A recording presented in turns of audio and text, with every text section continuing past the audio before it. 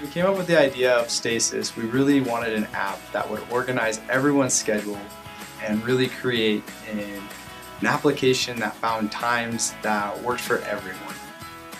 Some of our problems were like dealing with class schedules, dating life. We just had all these conflicts and we couldn't figure out good times to meet together, and we found that we were just rushing to meet after class or before class even, and usually somebody would text and be like, oh, I have another group project to go to.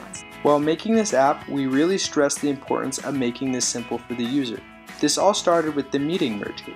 We want more time doing and less time scheduling.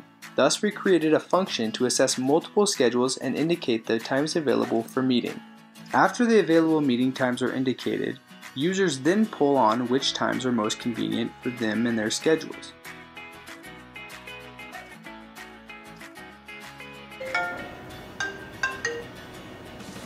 Hey. Oh yeah, we need to do that group project, huh? I'm super busy the next few days. Let's go on Stasis. Sweet. Alright, bye. Alright, perfect. Here's my account. Oh, perfect. That works.